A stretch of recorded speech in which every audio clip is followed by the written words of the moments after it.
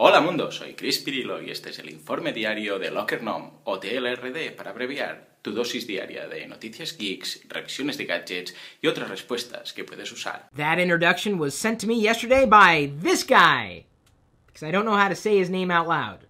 And if anybody else happens to send me high-quality video introductions to TLDR, I might just use them. I still have no idea what the guy said, though. A few minutes before going live, I got access to the new Google Maps. It is so fluid, so much easier to use than the current version of Google Maps, and you can apply for the preview. Just head over to maps.google.com. Now, if you're watching this video 5 years after it was created, this probably looks like a joke to you. So worth the upgrade, and at this point in time, it has been optimized for Google Chrome. Shock. That reasoning has nothing to do with Google or Chrome, but Google Chrome support for WebGL. We want WebGL. We want WebGL. We want WebGL. I honestly have no idea what WebGL is, but it sounds cool. Hang on a minute, I'm gonna Bing it. WebGL, short for Web Graphics Library, is a JavaScript API for rendering interactive 3D graphics and 2D graphics within any compatible web browser without the use of plugins.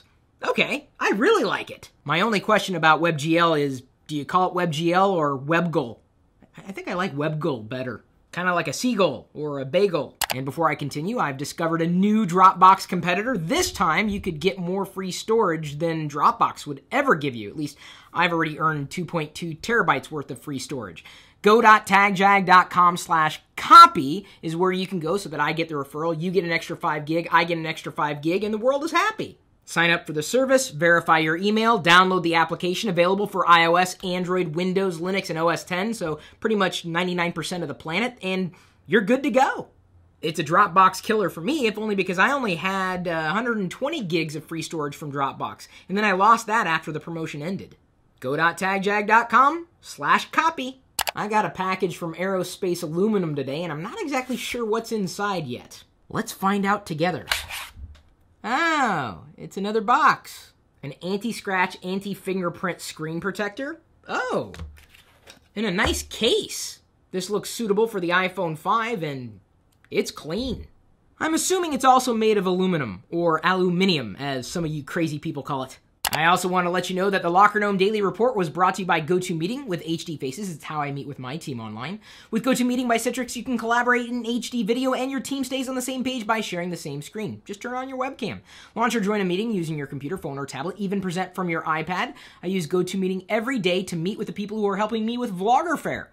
We have to meet because we have to coordinate details, and it's easier to meet online digitally to talk about those details using GoToMeeting. And if you want to try GoToMeeting free for 30 days, visit GoToMeeting.com, click the Try It Free button, and use the promo code Perillo. Plus, one of you will get this Logitech B525 HD webcam and the opportunity to have a 30-minute face-to-face GoToMeeting with me that'll also be shared in this YouTube channel. All you have to do to enter is to tell me what you'd like to talk about in our HD Faces GoToMeeting. Propose your ideas on Twitter using the hashtags Perillo webcam and GoToMeeting to qualify. Oh yeah, I'm going to get my hands on an Ouya today.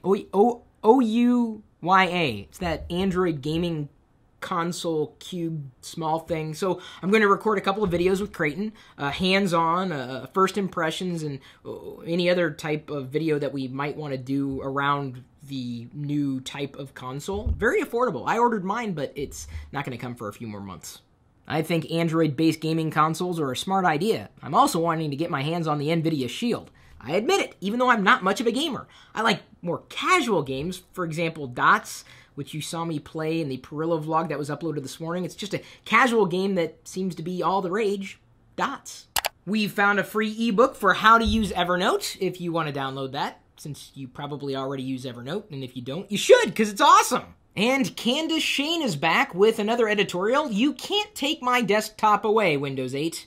Do you love the desktop that much? It's one of the reasons why I know a lot of people have decided not to upgrade to Windows 8 because they feel that Microsoft's pushing them more into the Metro or modern UI experience. And I'm not the only one who believes that.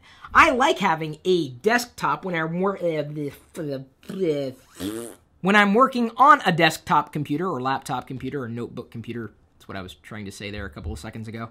But when I'm on a tablet, I don't want to see the desktop. Why then, I ask you, if you can see my reflection in the Surface there, why did Microsoft include the desktop in Windows 8 on the Surface? I really wish Microsoft would decide what to do with the Windows brand.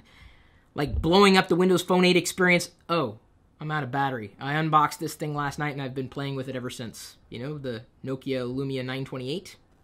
Anyway, I dream of a day where I can use that operating system on this type of computer. But I really don't think anybody at Microsoft is getting that memo. Candace is upset about it, and I know many of you are upset about it too. Desktop represents ease of use. No desktop for you in Windows 8. Okay, you can have a desktop, but jump through these hoops first. Don't know what's best for me? Well, if you agree with Candace, you let her know, because maybe if enough of us complain, Microsoft will change. I think I've found my next bathrobe. I could be a stormtrooper. Microsoft is said to be killing off Xbox points in favor of currency and gift card system. What about all my existing Xbox points?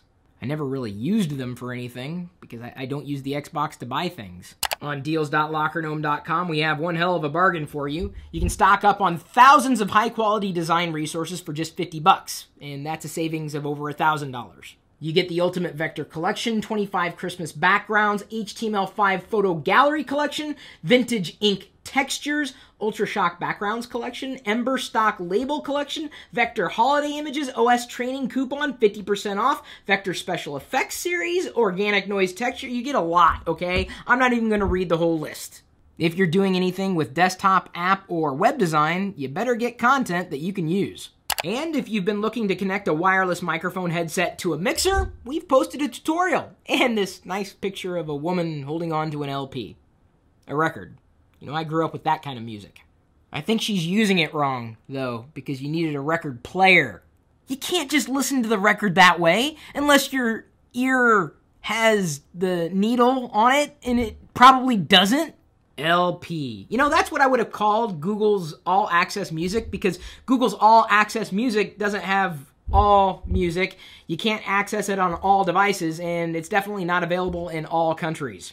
I'm not trying to rain on your parade if you happen to like what Google's doing with All Access. I'm more of a fan of Spotify myself. If only because it's easy and I can get to it from pretty much everything that I have. Apple's App Store reaches 50 billion downloads. Half of those were from me. I don't know if you got the memo, but I'm kind of addicted to apps.